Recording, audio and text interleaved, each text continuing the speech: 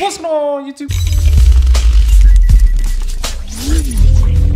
So right before we begin, I want to thank my community on my Instagram page. Because of you guys and your input, I was able to put this video all together. And also for those people that don't know this, there's supposed to be a fifth card in my test. A fifth card, but that card flaked out pretty much. So now we have 4 cards, which is perfectly fine.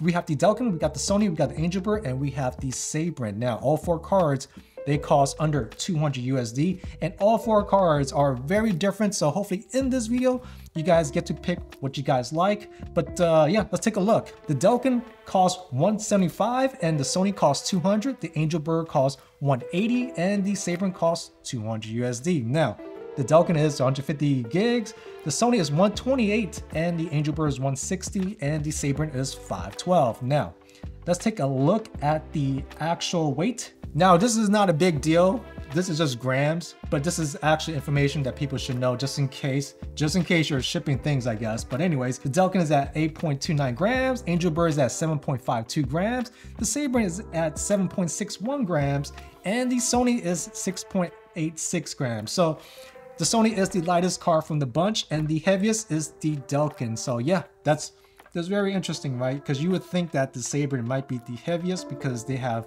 twice the capacity, or more than twice the capacity, is a 512 gig card. So there we go, right? Now for this next test, this is a temperature test. And for those people that are in these groups and you're giving out like advices about how hot it is, no one really knows what that means unless you give out a number. So in this test, I was able to transfer a 113 gig file per CF Express card. And once the transfer is done, I will pop it out and I'll do a temperature test. And here is the results. Now, as you can see, the Sony card comes at the hottest, 130 Fahrenheit. This will definitely play into effect in my video portion. The second hottest card is the Sabrent at 115 Fahrenheit. And the third hottest card is the Delkin at 100 Fahrenheit.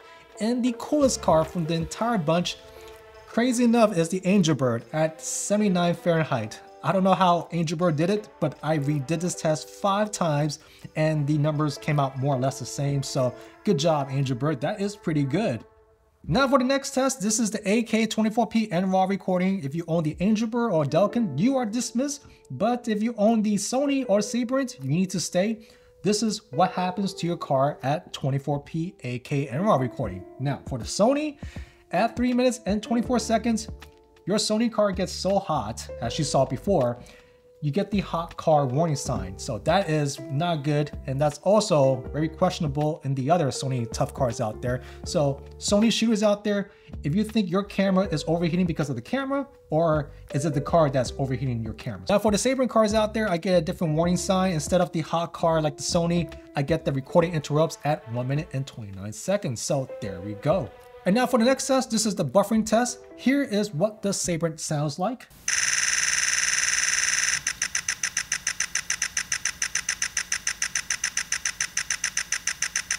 Here is what the Sony sounds like.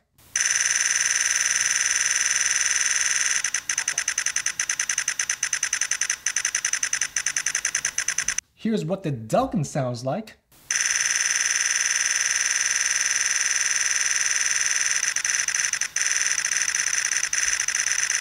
And here is what the Angelbird sounds like.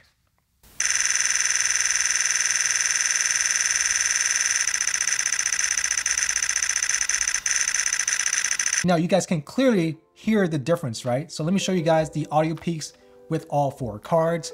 As you can see, the Sabrent card, it buffers quickly than the Sony card. So the Sabrent card is the slowest card, and also the peaks on the Sabrent is a lot wider than the Sony card, which means that the Sabrent is a lot slower than the Sony. And if you look at the Sony card versus the Delkin is way faster than the Sony card. And if you look at the Delkin versus the Angelbird, well, it's very neck to neck.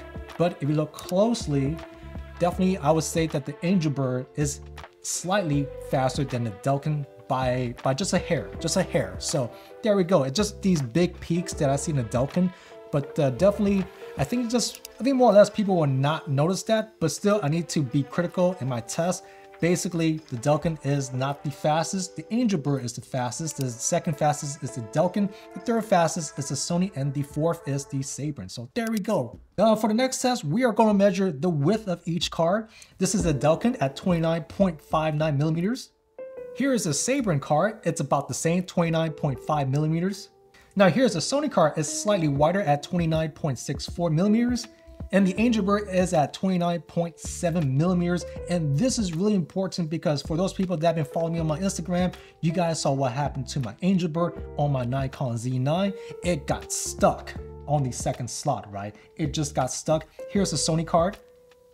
Pops out just fine. Here's the Angelbird.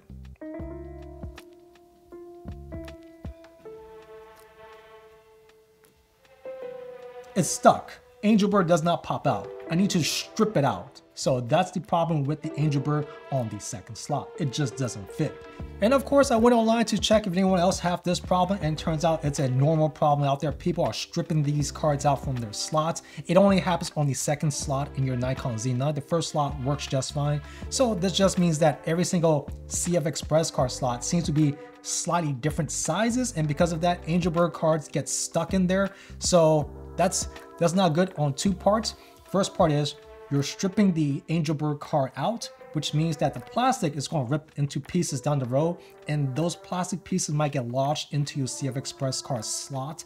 Also, this means that any future cameras you plan to buy, your Angelbird card may or may not fit in that CF Express card slot perfectly. It may just be like the Z9 where it just gets stuck and you need to strip it out. So in other words, Angelbird needs to just make the car slightly less wide and they're good to go. So there we go. There we go. Hopefully I help Angelbird out right there. But anyways, so just wrap things up. All four cards have their own pros and cons. So let's break it down. Now the first card is my Sony card, and you know, stats don't lie. This is the most expensive card from the bunch, and it's the lowest capacity from the bunch. In my test, it is the hottest card from the bunch. Can I actually recommend this card? No, I can't. No, I can't. And because of this test, you may need to ask yourself every time you see a camera overheating, ask them, is it a Sony card? If it's this Sony card right here, this specific one, it's probably the card, not the camera. So there we go. There we go. Now for the Sabrent card at 200 USD, unlike the Sony card, this offers way more capacity than the bunch at 512 gigs. This is the slowest cards when it comes to buffering. This is not for 8K unless, you know what? Unless you're doing like spurts of 10-second 8K, maybe, because 8K is pretty big of a file, but constant 8K, probably not a good idea, but the 512 gig is a very nice touch to this card, because if you don't need the buffering, you don't need the 8K, you're fine with 4K and just normal shooting, like portrait photographers that doesn't do too much fast moving action, or you're shooting like stills or landscapes, just, you know, very light shooting, you're mostly composing the shot. The Sabrent might be the best bet from this entire bunch right there. This might be the cheapest for the capacity storage, right? I think so. You know what? I think the Sabrent might be the biggest sleeper right there. Also, a side note, yeah, when this is on sale, the Sabrent is 150 bucks on sale, but yeah, 200 bucks is the normal pricing. So there we go. Now as for the Delkin is the cheapest car from the bunch. It's crazy. This is the cheapest car from the bunch. It has more capacity than the Sony car, and that's about what, $25 more. And this car right here can do your 8K video recording. It can shoot crazy amount of frames per second. Actually, this is the second fastest car from this bunch right here. So you could do 8K 24, you could do your frames per second. You might be slightly a hair behind the Angelbird, but yeah, this is actually not the hottest car either. This came out like, I think 100 Fahrenheit. So yes, this is actually a pretty cool card.